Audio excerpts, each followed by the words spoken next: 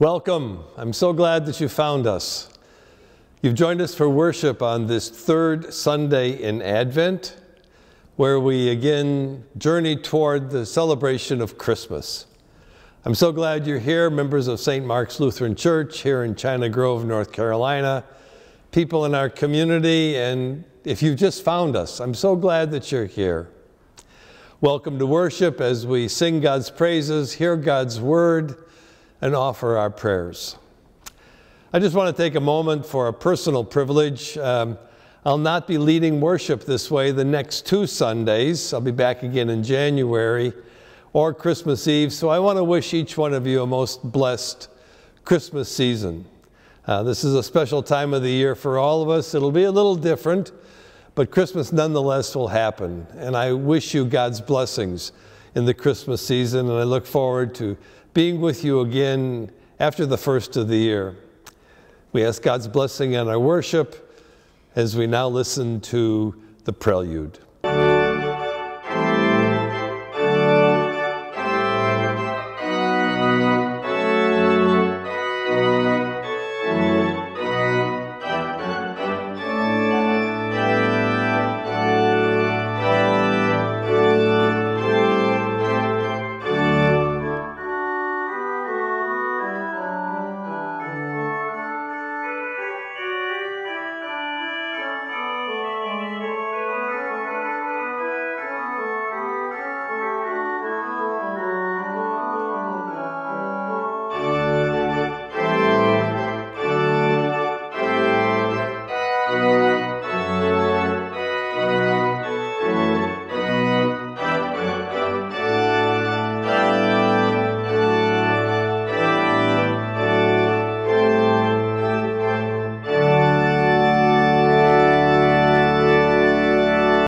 The grace of our Lord Jesus Christ, the love of God, and the communion of the Holy Spirit be with you all. Let us pray. Stir up the wills of your faithful people, Lord God, and open our ears to the words of your prophets, that anointed by your Spirit we may testify to your light. Through Jesus Christ, our Savior and Lord, who lives and reigns with you and the Holy Spirit, one God, now and forever. Amen.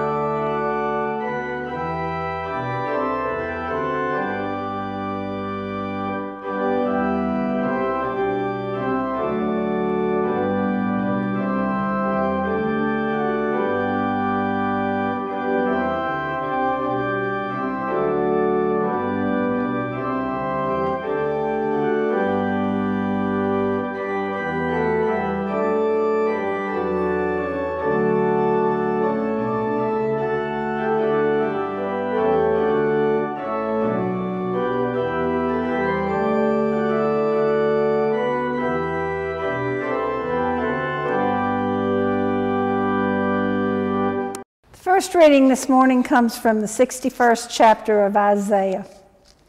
The Spirit of the Lord God is upon me because the Lord has anointed me. He has sent me to bring good news to the oppressed, to bind up the brokenhearted, to proclaim liberty to the captives and release to the prisoners, to proclaim the year of the Lord's favor and the day of vengeance of our God, to comfort all who mourn, to provide for those who mourn in Zion, to give them a garland instead of ashes, the oil of gladness instead of mourning, the mantle of praise instead of a faint spirit. They will be called oaks of righteousness, the planting of the Lord to display his glory. They shall build up the ancient ruins. They shall raise up the former devastations. They shall repair the ruined cities, the devastations of many generations. For I, the Lord, I love justice. I hate robbery and wrongdoing. I will faithfully give them their recompense, and I will make an everlasting covenant with them. Their descendants shall be known among the nations, and their offspring among the peoples. All who see them shall acknowledge that they are a people whom the Lord has blessed. I will greatly rejoice in the Lord. My whole being shall exult in my God. For he has clothed me with the garments of salvation. He has covered me with the robe of righteousness, as a bridegroom decks himself with a garland, and as a bride adorns herself with jewels. For as the earth brings forth its shoots, and as a garden causes what is sown in it to spring up, so the Lord God will cause righteousness and praise to spring up before all the nations. This is the word of the Lord. We'll read Psalm 126 responsively. When the Lord restored the fortunes of Zion, then were we like those who dream.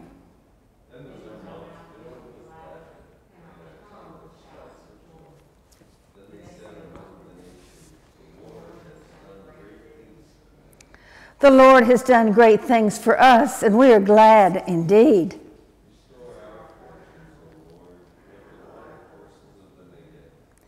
Those who sowed with tears will reap with songs of joy.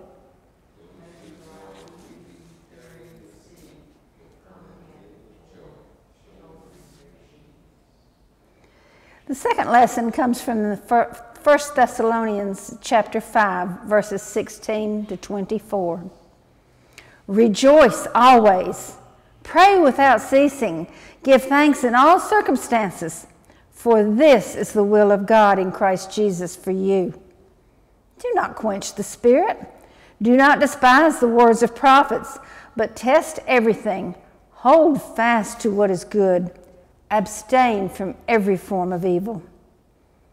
May the God of peace himself sanctify you entirely, and may your spirit and soul and body be kept sound and blameless at the coming of our Lord Jesus Christ. The one who calls you is faithful, and he will do this. The word of the Lord. The Holy Gospel according to St. John, the 1st chapter. Glory to you, O Lord. There was a man sent from God whose name was John. He came as a witness to testify to the light, so that all might believe through him. He himself was not the light, but he came to testify to the light. This is the testimony given by John when the Jews sent priests and Levites from Jerusalem to ask him, "Who are you?" He confessed and did not deny it, but confessed, "I am not the Messiah." And they asked him, "What then? Are you Elijah?" He said, "I am not." "Are you the prophet?" He answered, "No." Then they said to him, "Who are you?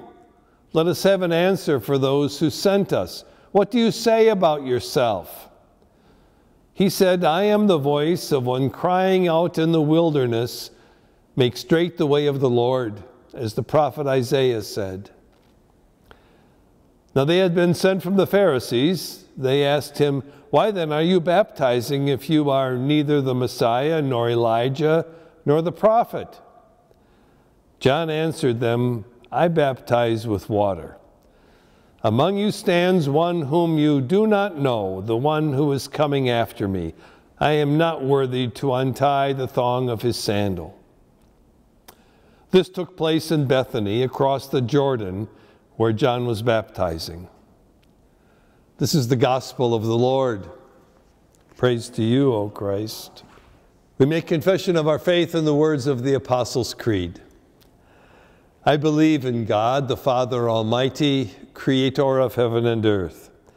I believe in Jesus Christ, God's only Son, our Lord, who was conceived by the Holy Spirit, born of the Virgin Mary, suffered under Pontius Pilate, was crucified, died, and was buried. He descended to the dead. On the third day he rose again. He ascended into heaven and is seated at the right hand of the Father, and he will come to judge the living and the dead. I believe in the Holy Spirit, the Holy Catholic Church, the communion of saints, the forgiveness of sins, the resurrection of the body, and the life everlasting. Amen.